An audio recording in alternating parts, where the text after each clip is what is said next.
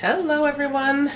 Today I'm going to make a bread recipe, and this is a French bread recipe that turns out really soft and wonderful. I found it on the YouTube channel called JOSHLOVESIT. I'll put a link there for you. But I tried this last week making bread from all-purpose flour, and now I'm going to try it making it with whole wheat flour. So I'm making half of this recipe, so the first thing I'm going to do is put in 1 1/4 cups of warm water. Now I'm going to put half a tablespoon of yeast. Now you can use the fast rising yeast. I just have the regular dry yeast, dry active yeast. And then you're going to swoosh that around before you add your other ingredients. Just gonna try to make that dissolve. Now, because this is French bread, you can also add some sugar to that. So I'm going to do that, but I'm also going to first put some salt. Actually, I'm going to put the sugar first. Hold on. I'm going to use a tablespoon of brown sugar. You could put as much as a 1/4 cup of sugar if you like. In fact, maybe I'll just do a tiny bit more. Let's call that a tablespoon and a half. Mix that to dissolve that.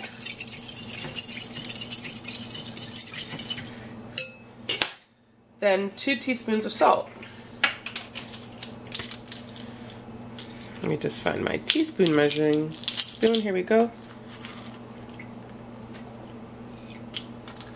You know what, I'm going to put like a teaspoon and a half of salt. And you continue to mix. Now comes the flour, and this is a 1 cup measurement. You're going to need 3 cups of flour for this recipe. On the JOSHLOVESIT site, he uses 6 cups because he's making more, but I'm going to make less. So I'm going to put 2 of the 3 cups in now. And mix that around. Okay.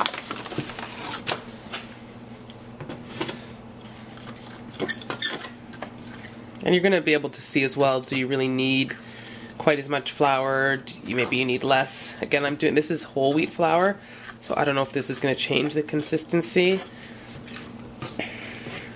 It already looks like it's thicker to me than when I did the all-purpose flour. So maybe I won't use the full 3 cups, actually. I'm going to use like 3 1/2. That's less than a half.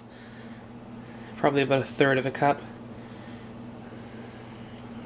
Still not even quite using all of that. Now is when you want to get your hands a bit dirty. I'm just going to start mixing this in. And you'll just judge for yourself if you need to add more flour. Does it need to be firmer? Is it too wet? Do you need more water? You know, just play it by ear. Again, I'm trying this as a whole wheat flour recipe, so that might change the dynamic. Okay. This seems right here to be fairly good, but I'm going to add a bit more flour. A bit moist. So maybe I'll end up with like the full 1/2 cup, like for 2 1/2 cups. Maybe even the 3. Okay, I'm going to add this last bit. That's going to give it just about 2 1/2 cups, I think. Possibly a little more, but definitely shy of 3 cups. Okay, so you're going to mix your ball together like this. And then you're going to set it aside to rest and rise, which you can do between 1 hour and 2 hours. So I'm going to check on this.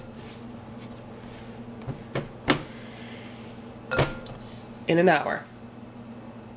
One last step before you leave it. Cover your bowl of dough and set it aside for 1 hour. Alright, I'll be back.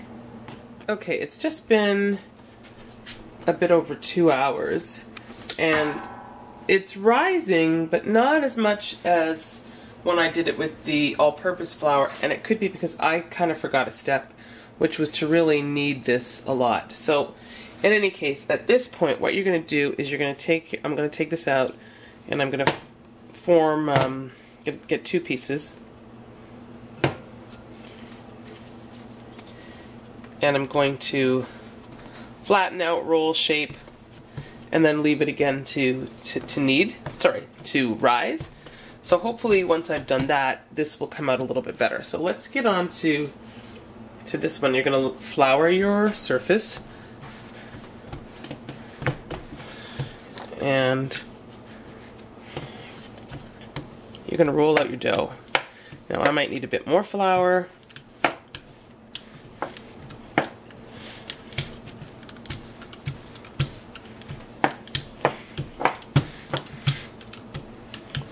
And I'm going to try, before doing this with the other part of the dough, really kneading that a lot more. Okay, so based on Josh's recipe, you're going to take this, and I didn't do this step with the last one either. My daughter helped me, and we just formed balls, long bread roll sort of things. So you're going to just make long rolls out of it. I'm going to do what we did the last time too, and that's to cut it. We made 4 rolls. Okay, and Josh says to put the seam side down. I've already lightly buttered my tray here with some Earth Balance vegan spread. Okay, I'm going to put those 2, and I'm going to get the other ones done.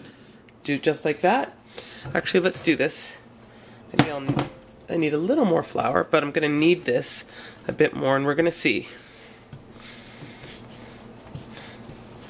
if this rises better. You know, I'm not an expert bread maker, but I did try Josh's recipe, and it turned out so well. I'll just put a picture in there so you can see, and it was super delicious. And I didn't do the whole flatten out and roll because my daughter helped me, and she made the shape she liked, and the bread was delicious.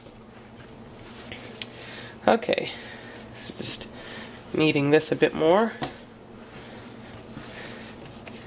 and then I'm going to roll these pieces up, put them on there, and I'll be back in a sec. Okay, I have my 4 rolls right here. These are the last 2 that I tried to knead a little bit more first. Those are the first pieces I did. And I'm just going to cover this, and I'm going to let it sit for another hour or so. I'll see what it looks like. Maybe 2 hours, which means I'll have my bread ready late at night. Perfect for a little quick snack before bed. Don't do as I do. Eat your bread responsibly. Okay, I'll be back. Alright, it's been just about 2 hours and 15 minutes more that this has been covered and rising. So you can see the bread dough has gotten bigger in size. Now, when I did it before, it really seemed to expand a lot more than this. So what this tells me is that maybe with the whole wheat flour, you need to put more yeast. So instead of putting half a tablespoon, I should have put a full tablespoon. And I'll try it again doing that. However, I'm going to put it in the oven, and I've heated the oven, preheated it to 350. So it's ready for my bread. My bread dough. It'll be bread when it's done. So I'm going to put that in there, watch it for about 20 minutes. This smells good. So it's been 20 minutes, and I've just taken my bread out of the oven. And it's already whole wheat, so it's not the easiest to tell if it's golden brown, but you can see that there's golden brown to it. And, I mean, I don't know if I should leave it in longer, but I'm going to cut it and test it. Now, one of the steps you want to take, actually, is I have some of my Earth Balance vegan spread here. You can use butter if you like, of course. And put some on a brush. And brush into your loaves so that buttery goodness seeps in Just always makes it so much nicer.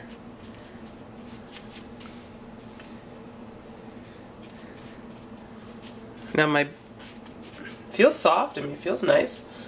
As soon as I've done this, I'm going to do a cut test. Okay, so just cover this as much as you want so that the butter, or your vegan butter, just oozes in. Alright, so let's try cutting the bread. Now this is the biggest one. I'm going to just cut that right down here. It's very warm, of course, just out of the oven. Ah, hot! It's hot, but I just want to cut it. Okay, it slices well. It's a bit too hot for me, in all reality. I don't want to burn my hands off, but I'm just trying to get a look at the consistency in there. I think it's good. You know, you can leave it in longer if you want it to be cooked a bit more, I guess, but really I don't think it needs more than that. It's soft, it's spongy, and I'm going to taste that as soon as it cools down. Okay, it's hot, definitely, but I had to rip this piece off nonetheless. I was dying to taste it, and it's really good. Is there anything better than fresh bread? I know there are a lot of things as good as, but fresh bread is so delicious. And this is fresh whole wheat bread. So whole wheat French bread. There's the consistency. If you make sandwiches, it's perfect. Little mini subs, whatever you want to do. Oh goodness, you know, have this with a little bit of jam. In any case, there you go. Very easy to make this, and I think it turned out perfectly. Maybe the consistency for whole wheat bread just isn't the same as for bread from all-purpose flour. In any case, thanks for watching. Hope you try this, and till the next video, see you later.